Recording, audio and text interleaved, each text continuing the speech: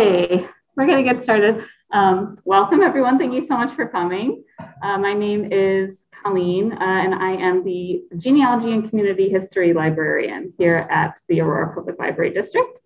And I'm very happy to introduce today Pauline Gambill. She is the author of The Fox Feats and Shark Tales of pollution fighter James F. Phillips and animal rights warrior Stephen O. Hindi. So Ms. Gambill is going to be talking about a little bit about how she prepared to write the book, as well as some of the research that she found particularly rewarding. So thank you so much for being here, Pauline, and I am going to hand it over to you. I'm just going to get your slides up and then you'll be all set. Good afternoon. First, I'd like to thank Caitlin Cullen, the Adult Services Librarian here, for arranging for my presentation. And she will also be showing the slides. First, I want to wish everyone a belated Happy Earth Day. And although for all of us, every day is Earth Day, so we should celebrate it more than one day a year. I'm happy to be here to talk to you about the dual biography I wrote. But first, I would like to acknowledge some people in the audience. Jennifer Howard, the co-producer of the documentary Legend of the Fox. She's also associated with Northern Illinois University with their video production and instructional design department.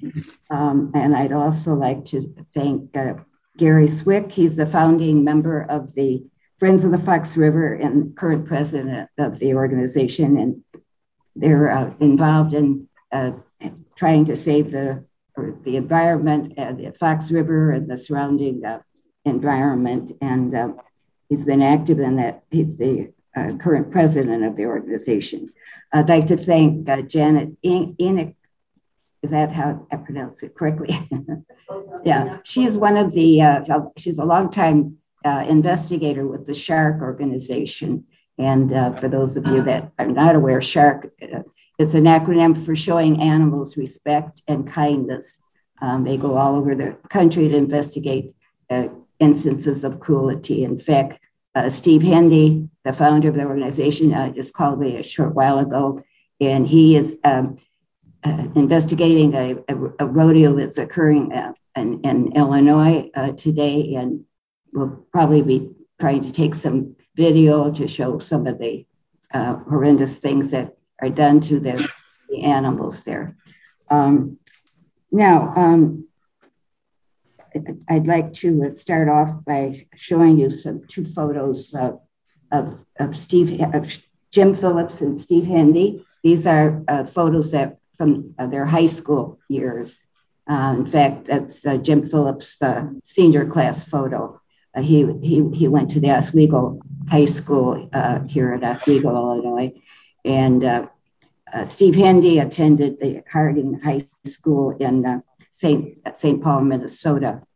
Now they look like you're just your innocent teenage boys, but little did the public know what it was in store for. Before I continue, I would like to ask the audience members who in the audience would crawl down a sewer hole and plug it up with refuse in order to prevent it from disgorging pollution into a river or waterway. Do I have any volunteers? No? Okay. Now, who in the audience would go to a public meeting and take an electric prod with you? By the way, these are electric prods that are used in rodeos to make a horse buck. So I'm wondering if there's any volunteer in the audience that would be willing to use one. No volunteers? Well, Steve Hindi had gone to a public meeting and asked the same question of the audience, if anyone would volunteer to use it. And when no one did, he used it on himself. And it suffered the excruciating pain. Well, these are just two examples of the efforts that both Jim Phillips did. He crawled down the sewer to plug up the sewer from the Armour Company that was polluting the Fox River. And of course, as I said, Steve Hendy used the electric prod on himself. So these are some crazy of the efforts that they were still willing to go to. At least Steve Hendy is still willing to go to bring attention to their causes. Now, I'd like to tell you just a little bit about how I became aware of these two individuals. Back in the around 1999, I decided to take an early retirement I was able to take, I should say, an early retirement from my job at the state of Illinois. And I returned to college to get a degree in environmental studies at Northeastern Illinois University in Chicago. And as I was driving up Lakeshore Drive one afternoon, now this was, like I said, around 1999, I was going past the Shedd Aquarium, and there were some protesters there that I noticed with their signs. They were protesting the death of some beluga whales that had died there recently at that time. As you may not know, they're captured in the wild and brought to the Shedd, to various aquariums and put in a small tank. And of course, it's not exactly what I would call a very nice environment for them, because they're used to swimming, hundreds of miles, and they're stuck in tanks.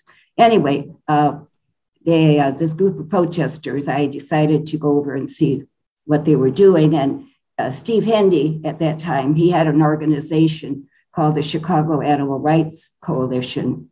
And he was on the stairwell leading up to the Shedd Aquarium, and he was confronting one of the employees in a very loud manner. I was very impressed with his fervor. He was really, going at it. And this is an ongoing trait of his. And as his wife, who is deceased now, once said, he can't help it. He feels so strongly that, about his cause, that he can't,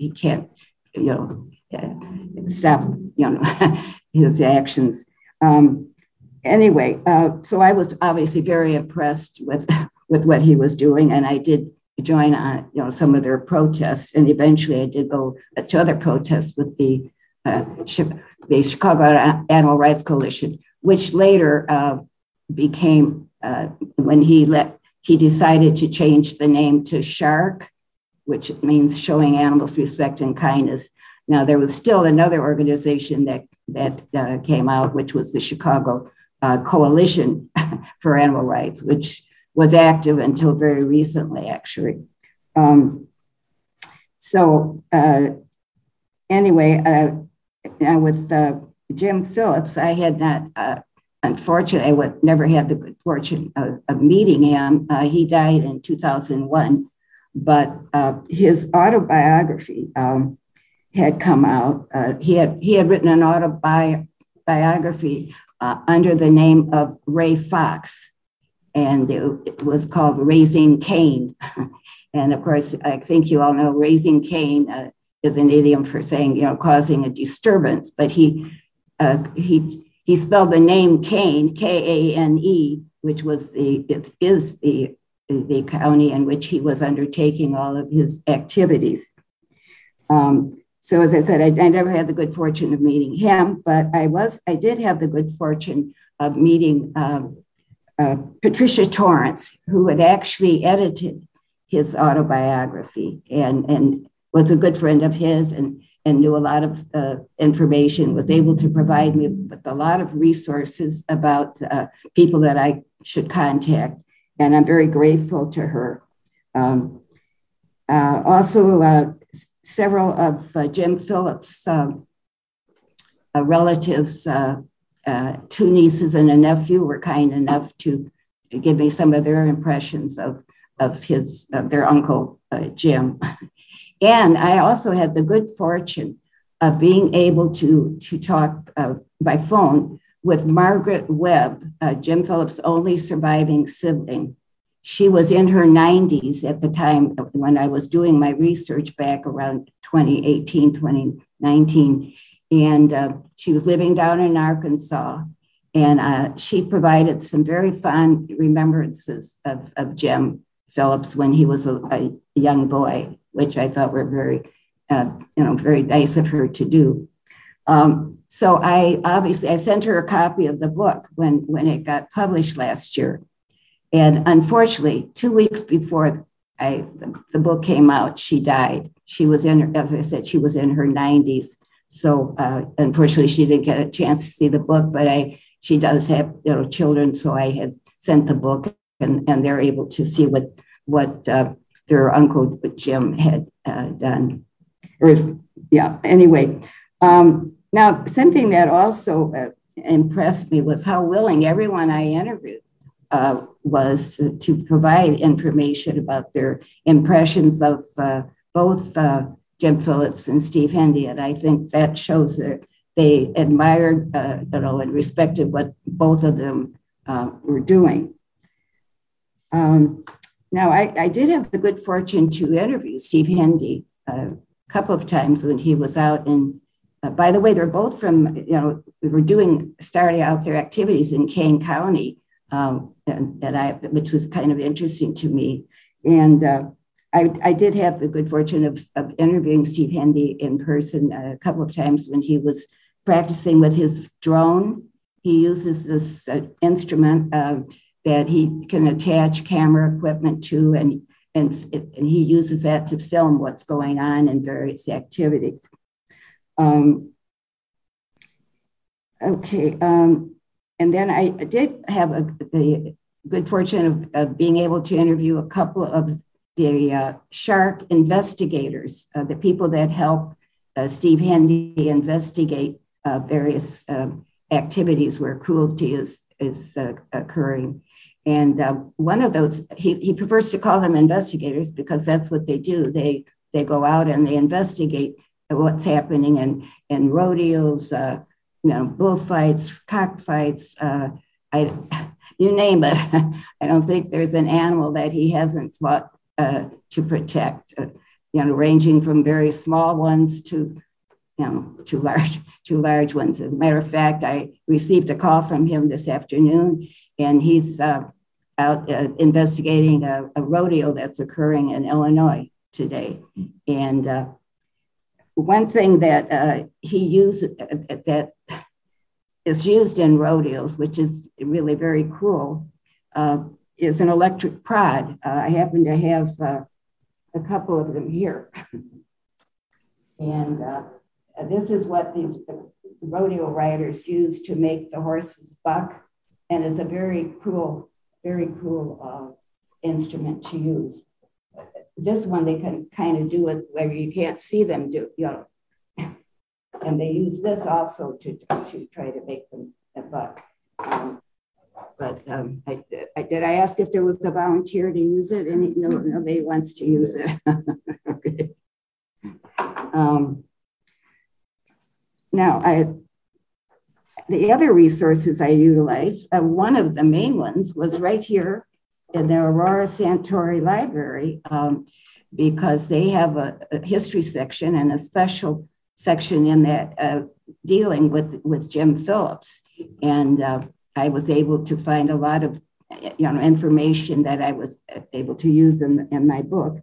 The other place that where I was able to get a lot of information was the Little White School Museum in Montgomery, Illinois.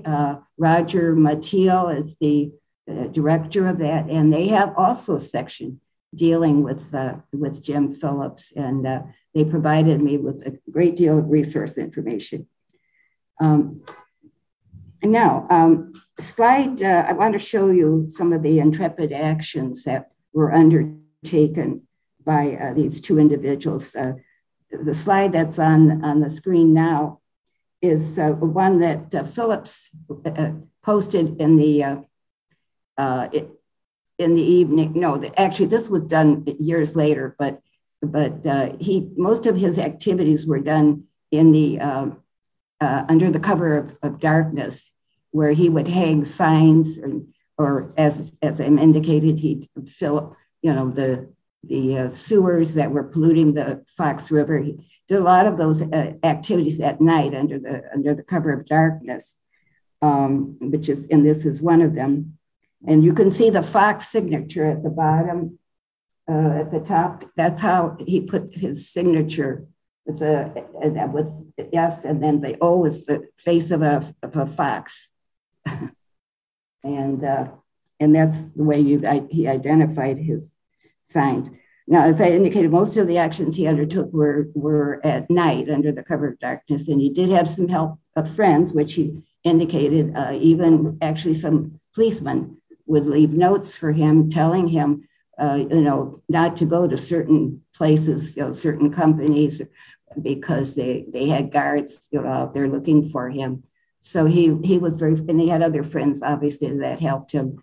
And he didn't identify their names in his autobiography because he didn't want to bring any notoriety to them. But he did have a lot of people that helped him. Now, there was one, the next slide shows one of the activities that Jim Phillips, got to call him Jim Fox, Jim Phillips undertook during the daytime was when he posted a sign on the Picasso statue down in front of the Civic Center. And this is in 1971. And the sign shows the mayor then, Richard Daley, talking to a U.S. Steel official. And at that time, the U.S. Steel was sending polluted matter into the waterway that entered Lake Michigan. So they were, polluting Lake Michigan is what I'm trying to say. And the mayor then, Richard Daley, like I said, 1971, he wanted to build an airport out on the lake, on Lake Michigan. And of course, that would have caused a lot more pollution in the lake. So on the sign, it says that the U.S. Steel official is telling the mayor, Daley, feel free to use the lake, Dick. We do.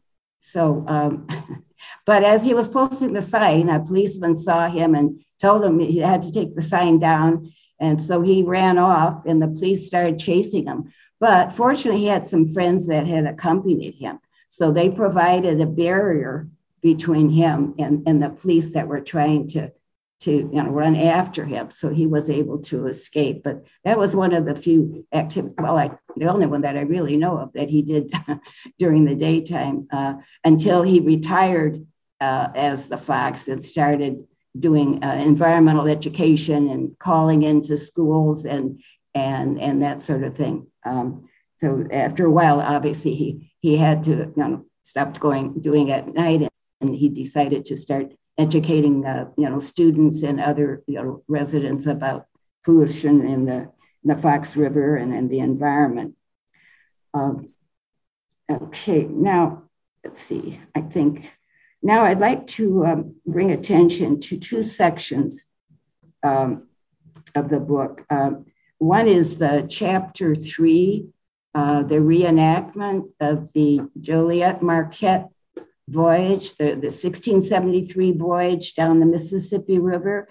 And incredible as it may seem, Jim Phillips and 6 other men that enjoyed canoeing or were concerned about pollution and so forth, decided, I still can't get my head around, decided to replicate that 3,000-mile journey from Michigan all the way down to the Arkansas River, the mouth of the Arkansas River. And they did it like the original voyagers. That it took them several months to do this. They can't, I'm sorry, the next photo. Yeah. Oh, I'm so sorry. I think I missed something here. Well, I'm sorry. That's not the one I wanted to. I'm very sorry. I have to go back a little ways. I guess I got a little confused here. Actually, this is Steve Hindi rescuing a pigeon at a pigeon shoot in Pennsylvania, where they hold these really cool events, and he has been trying to prevent it, but this pigeon he was able to rescue. I think you can see the blood on his shirt there, and they were able to save that one. So he's continuing to do that, although currently he's going after cockfighters. I don't know if you're aware of what cockfights are, but anyway, so yeah, I'm sorry, I forgot to show you that photo. Now the next photo also is of Steve Hindi. That's a drone that he uses, that he attaches camera equipment to film what is going on in various events. I'm sorry, I forgot to mention these two photos. Okay, so he's, as I indicated, he's still going strong and still hasn't given up. I think he's somewhere in his 60s now, but I don't know if he's going to give up anytime soon. And one of his investigators here, Janet Enoch, is shaking her head that he's not going to give up anytime soon. And like I said, he's investigating rodeo cruelty today. But that's the drone. When I interviewed him, he was out in Kane County, practicing with the drone. Okay. Now, I think, this next one shows when he was attacked, actually, at a pigeon shoot in Pennsylvania. This was quite a few years ago. And somebody hit him with the metal part of a leash on his head. And fortunately, he was not seriously injured, even though obviously it did cause some cuts on his forehead. However, this past year, he was attending trying to film in a cockfight. Do you all know what goes on in a cockfight? Where they train these cocks to fight and put them in a area and let them fight till one of them dies, or if it's just badly injured, they throw it back in until one of them is killed, and then they just throw it in the garbage. That's what they do at cockfight. Well, this happened also in Pennsylvania at a cockfight. By the way, cockfights are illegal in all states. I discovered that they're illegal, but they're still going on. So when he was attacked this past year, last year, I should say, he was seriously injured and ended up in the hospital, really with broken rib and other serious injuries. But even though these two cockfighters had attacked him there and stolen his drone and other equipment, they didn't know that he had a camera hidden on himself, another camera. So he was able to film them. And both of these cockfighters were arrested and charged with felonious assault. And one of them was recently sentenced to prison, although he did inform me that the other one got off. He doesn't know why. but one of them at least is in prison. So he was hurt seriously this last year. And I'm glad that he's doing all right now. Okay, I'm sorry that I forgot to mention all this. Okay. Now, this next slide, okay, this is, as I was starting to tell you about this incredible reenactment of the Joliet Marquette voyage on the Mississippi that was undertaken by Jim Phillips and several other, 6 others. And they dressed in the same kind of outfits that the original 1673 voyagers, Marquette and Joliet would have dressed in. One of those people there that did this reenactment had researched all the type of outfits, and his wife at that time made made all the clothing for these people that went on this 3-month reenactment of the Joliet Marquette voyage. And from, as I indicated, from Michigan down to the mouth of the Arkansas River. And along the way, and they camped out every night, and they were not always near any, occupy a residential area. So that sometimes they had to do, cook their own meals. And when they were near places where there's some, towns, although they can't, as I indicated, they camped out every night. They turned their birch bark canoes over and they camped out and ate their meals, on